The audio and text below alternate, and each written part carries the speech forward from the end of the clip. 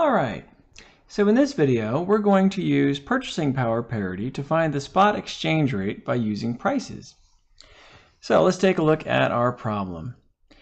If purchasing power parity applies, what is the exchange rate between the United States dollar and the Canadian dollar if an item costs $55 in the United States and $67.96 in Canadian dollars in Canada?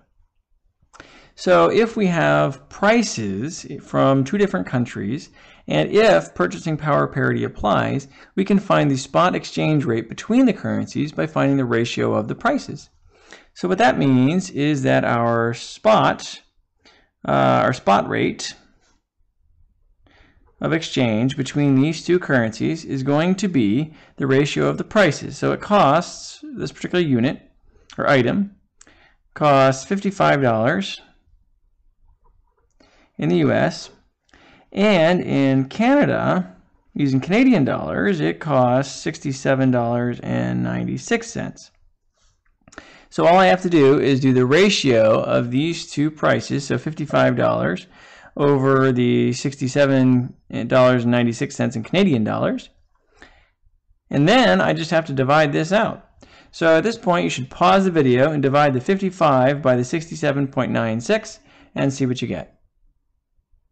Okay, so if you pause the video and divided that out, what you should have gotten was 0.8093, and if we hang on to our units, then that would be US dollars per Canadian dollar.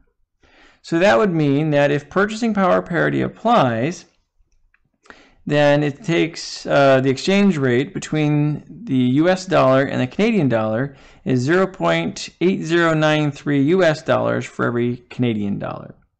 Now, purchasing power parity is more likely to apply for some items than for others. And obviously, if we have tariffs and transportation costs and things like that, it can prevent purchasing power parity from applying. But in this case, if purchasing power parity does apply, and if we know the prices in two different currencies, we can find the spot exchange rate by finding the ratio of the prices.